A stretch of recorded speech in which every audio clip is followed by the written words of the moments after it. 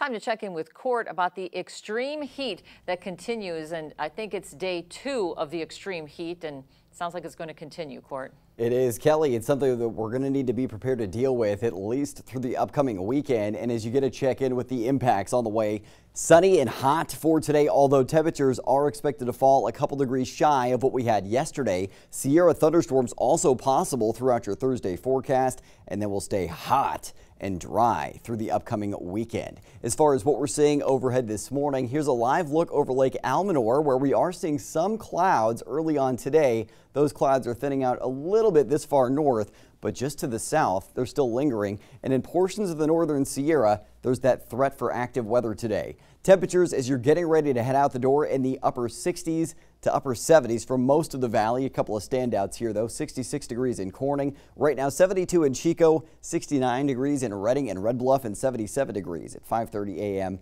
in Orrville. We're in the 60s to lower 70s in the foothills and 40s to 50s in our mountain zones right now. Wind mostly light and out of the northeast this morning. We'll see winds shifting by this afternoon. They're out of the south again. Now they're getting a little stronger, but south winds not as big of a concern for fire danger because it pulls up that marine air that's a bit more saturated, so it doesn't allow us to get as dry. But we are going to get a little gusty, especially in areas where we may see thunderstorms this evening.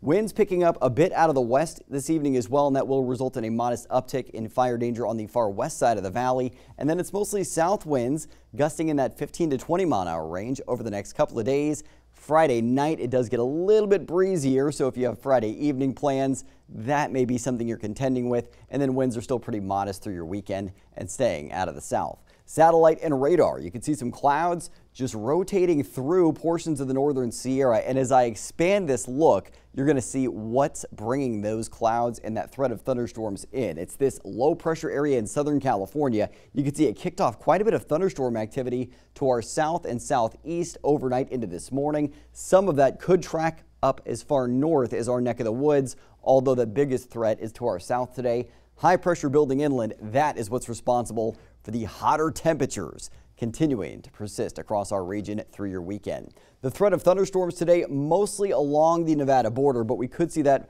extending further to the west. You can see Plumas, Lassen, and even far eastern Butte County, a slight threat of thunderstorms today. Where we're most likely to see the active weather and cloud cover, the northern Sierra, and that best threat of thunderstorms is in areas closest to the Oregon and Nevada border this afternoon and evening. That threat really subsides as we head into your Friday, and we're just seeing sunshine overhead, maybe a cloud here or there, but we're not expecting any active weather tomorrow.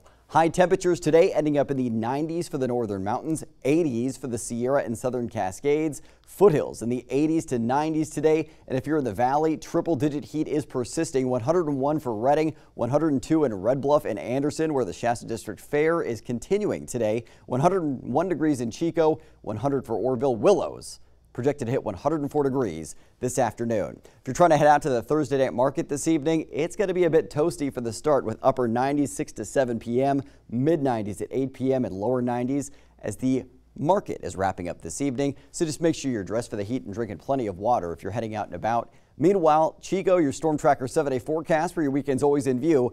Not as hot today, but temperatures ramping back up to the 104 degree range Saturday and Sunday, still in the triple digits Monday, and then finally falling out of the triple digits Tuesday. Redding 101 today, up to 105 Saturday, 106 Sunday, and 104 Monday, but then falling back into the upper 90s Tuesday into Wednesday of next week. So Kelly, while we do fall out of the triple digits, you can see that our extended forecast, we are staying very hot and very dry.